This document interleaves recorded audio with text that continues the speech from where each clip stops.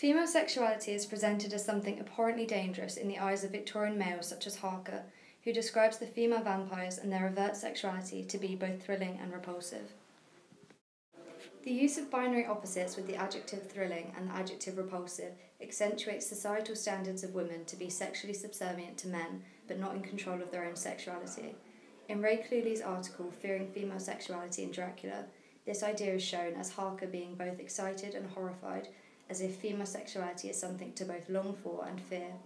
This is representative of the societal view of the new woman during the Victorian era, with females in control of their sexuality posing a threat of dominating men. Harker is placed in a passive, submissive role as he lay quiet, afraid to raise my eyelids. This power exchange subsets traditions of Gothic literature.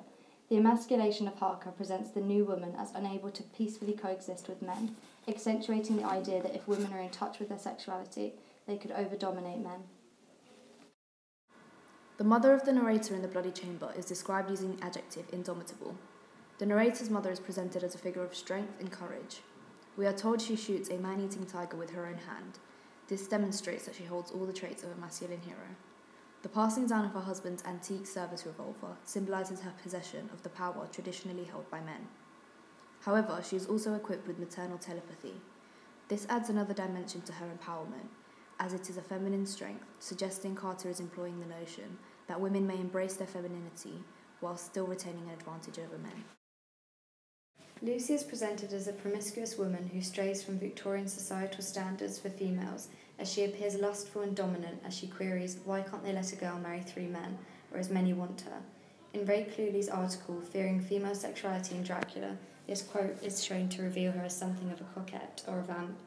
Furthermore, this promiscuity is suggested by the sexual connotations implied with "she wants blood," demonstrating how she is overcome by desire rather than need through the connotations of the verb want. Additionally, the dramatic irony of both Helsing and the reader having knowledge of Lucy's blood transfusions from 3 men, 2 being outside of her marriage, presents her blood to be contaminated, suggesting sexual deviancy. This is through the exchange of bodily fluids from men other than her husband, suggesting her purity, like her blood, has been tainted.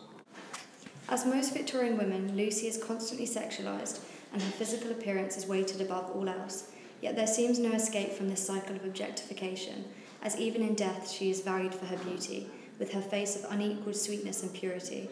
This illustrates the concept of the male gaze frequently demonstrated within literature, as even in the peaceful release of death, there is the constant reference to Lucy's beauty and the loss of a beautiful female, rather than mention of her character and personality. This concept of male gaze was a term coined by the feminist film critic Laura Mulvey in 1975 as the act of depicting women in the visual arts and literature from a masculine and heterosexual point of view, which presents women as objects of male pleasure. The objectification of women is a significant theme in the Bloody Chamber and other stories. The narrator in the Bloody Chamber is merely an object of possession, as she ceased to be her child in becoming his wife. She is always owned by someone else and condemned to be objectified, as her husband assesses her as if he was inspecting horseflesh. The snow child is described as being the child of his desire, referring to the Count's desires. Females are only valued for their appearance and sexual desires. The girl is a helpless character, unable to control her destiny, whereas the Count wishes her into existence. Whilst Lucy subverts the traditional expectations of Victorian women within society, Mina adheres to such expectations throughout the novel, until she reaches the same fate from Dracula. The presentation of this as a sexual violation and the transformation occurring to Mina as the pure female appears even more horrific than that of Lucy's, as we are reminded of her innocence, her white nightdress smeared with blood, and a thin stream trickled down the man's bare breast, which was shown by his torn dress. The adjective white connotes purity, and the juxtaposition of the noun blood presents this as a corruption of her innocence, suggesting the loss of virginity, presenting Mina as tainted.